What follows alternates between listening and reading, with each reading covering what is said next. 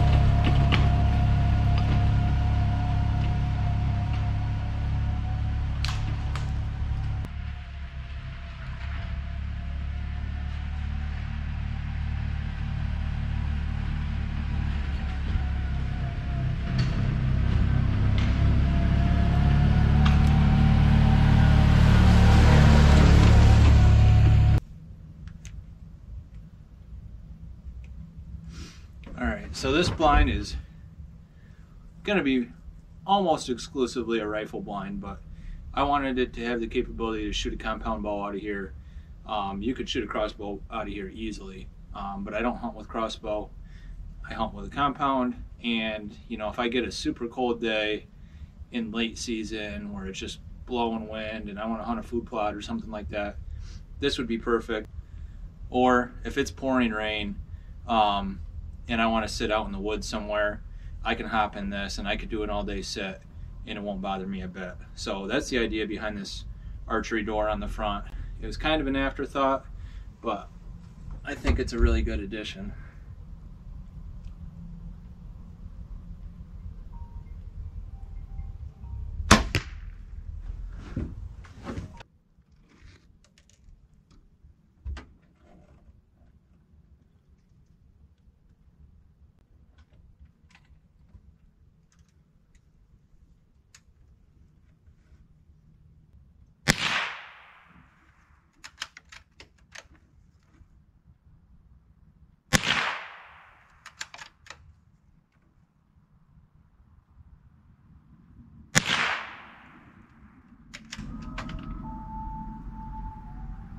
He's down.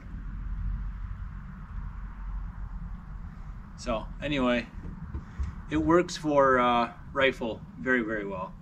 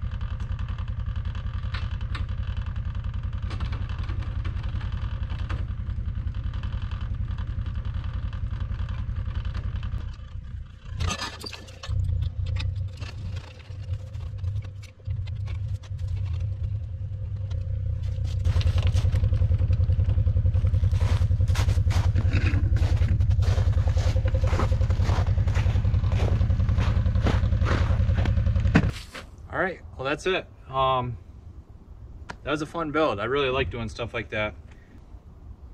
Things I would do differently, or might still do.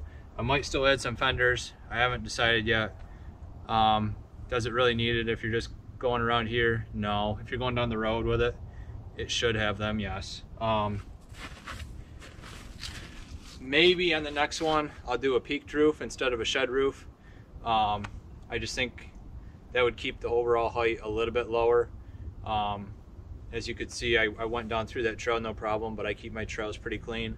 If you wanted to go through a really tight trail, obviously height is going to be an issue. Benches, I might do benches. Let me know in the comments if you think I should do permanent benches that like fold up and down, or if I should do some stools or something with a swivel and an adjustable height maybe to them. I'm kind of leaning towards the stool option. The only thing I don't like about the stools is you're gonna have to figure out a way to strap them down, which really isn't a big deal. Throw a bungee in there or something and you know, fasten them to the wall when you're getting ready to move it. But that's maybe the only drawback. Benches, I feel like if you don't get the height just right, you might have a taller guy in there or a shorter guy in there. The windows aren't really that big, so that might become an issue. And the other thing is, if you got a stool on the back side and you're looking out this side window, more so than the front window, you're probably going to get a stiff neck, whereas if you had like a swivel seat, you can just turn your whole body. So that's kind of what I'm thinking there. Let's do a quick walk around.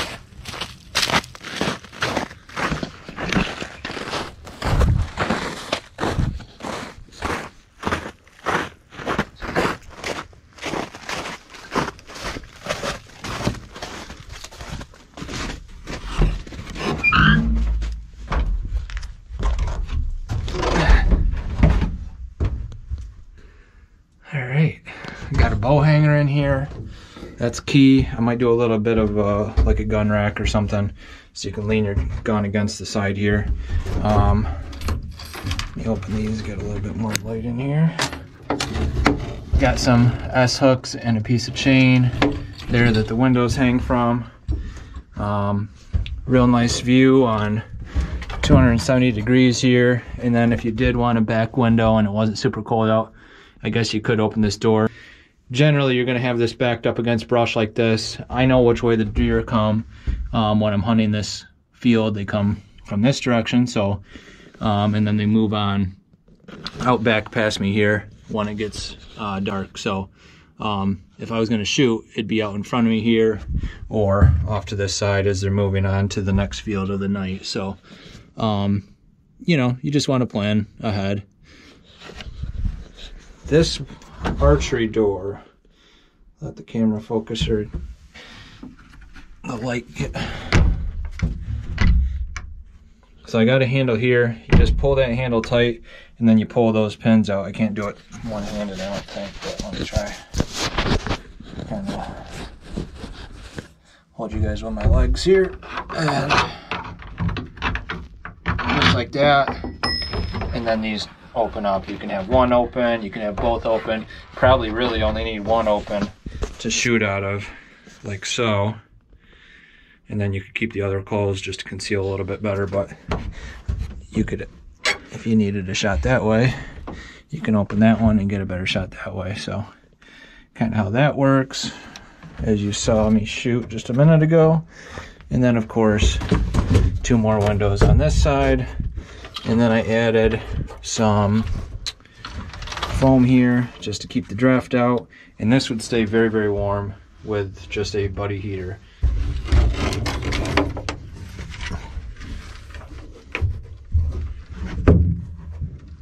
Still need to add the foam on these 2 windows I ran out. Probably should add a step here just because when this is off the ground, you're gonna wanna step on this and that's gonna be a bad day. What you need to do is step on the frame and then down, but if you've been sitting in there quite a long time and you're not thinking when you get out or you're excited you just shot a deer, you might have a tendency to step on that tire and end up on your butt. So might do a step there, we'll see. And I want to do some sort of sound deadening on the floor, whether it's insulation underneath or like a foam board underneath, or possibly like a carpet that's not going to get nasty. So anyway, pretty good project. Started off as a pallet like I said, and used some steel tubing that I had laying around the garage forever and didn't know what I was going to do with. Some tractor hubs for the axle, and there we go, there's the finished project. So overall I probably have less than $200, $250 maybe into the whole thing, and these things go for a couple grand on Marketplace that look a lot rougher than the one I built. So turnbuckle's held up really good. I've had this thing up the trails and off camber to get it up here, and this thing didn't move at all. So they should work pretty good for what we're doing. The only other thing I was going to ask you guys, do you think I should paint it or just let the wood get some natural patina on it from the sun and the rain and all that, the weather? Let me know in the comments. You know, I'd do something like a camo if I did paint it or stain it, but I'm almost leaning towards just letting it weather naturally right now. So got it sitting up here. Might do a little bit of coyote hunting out of it, and I want to see if the deer will get used to it, and then I can just kind of watch them from over there, or I can hop in it one night in a month or so and see if they come through like they normally do. So hope you guys enjoyed this build as much as I did, and really appreciate you guys supporting the channel. Hit the like and subscribe button if you don't mind, and we'll catch you guys on the next one.